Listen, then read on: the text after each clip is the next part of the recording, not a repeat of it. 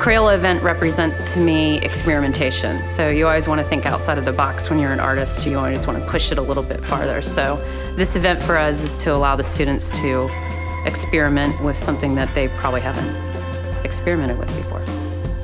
I told them that they could use anything they wanted and do anything with the products that they wanted to do as long as they were Crayola products. So we have heat guns in here, there's a baking tray in here.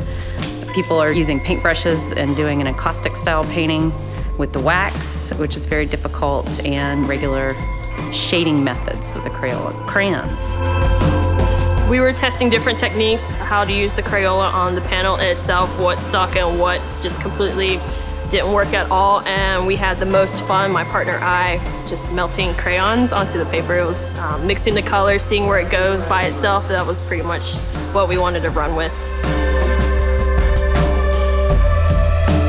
I melted down some crayons in a cupcake tin, and then I broke them apart, and now I'm sculpting them. They're supposed to be little, like flower petals. Hopefully it'll work out well. We wanted to represent the theme of beginnings by using a creature. What's the name of the creature? It's called Ouroboros. It's like a serpent eating its own tail.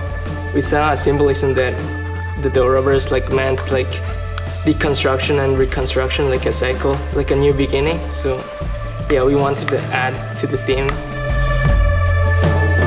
When this project brought us together to use crayons and Crayola products again, it was like going back to childhood memories, and then just seeing the ideas that you weren't exactly able to execute when you were that young, being able to take all the techniques and experience you have now and then bring forth that inner creativity.